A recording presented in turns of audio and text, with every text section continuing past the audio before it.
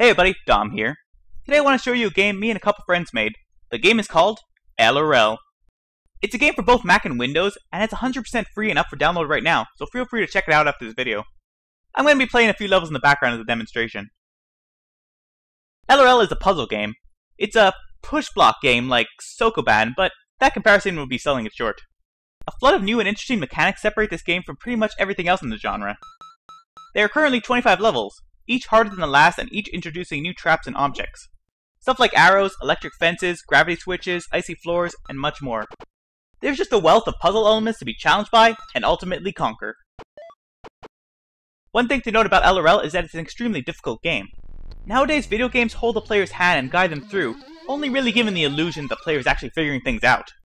Elarel is not one of those games. Players have to figure out the rules of the game themselves, and then try to solve the puzzle using their brain power. Every puzzle is beatable if the player knows the rules of the game well enough, and can foresee the best course of action. There are no timing or reflex-based puzzles in Elarel, so players can go as fast or as slow as they like.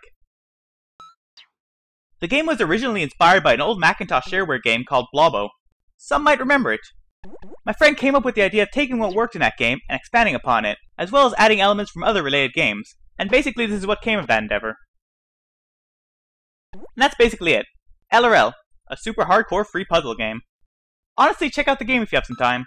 I helped make it, so I'm a bit biased, but I think it's worth playing. Anyways, thanks for watching.